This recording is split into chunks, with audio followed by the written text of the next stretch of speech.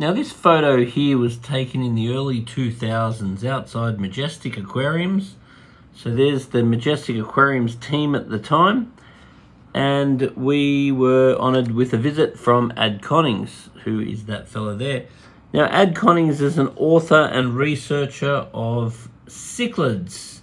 Now back in those days, having him here was an absolute honour. Look how fat I was. I was pretty fat back in those days. I'm pretty glad I've gone off the beer a little bit. Not to be as fat as then. But it's really amazing how much things have changed. For example, back in those days, if you wanted to learn about fish, you read a book. Or you go down your local aquarium shop, talk to them, talk to friends. There was no internet back in those days.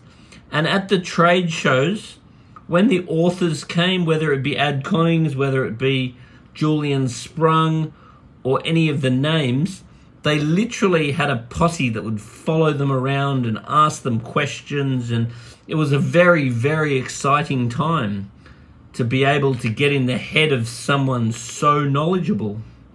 But now I've found that though that still happens to a little bit of an extent, and fish keeping groupies do exist, it's really nothing to the extent or excitement that it used to be.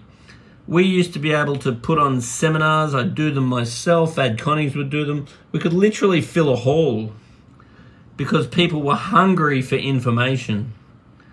Nowadays, with the internet, absolutely everything is available at any time. And that's a wonderful and powerful tool to be able to research. But it is a shame that that sort of level of excitement you just don't see anymore. Anyway, tell us your thoughts.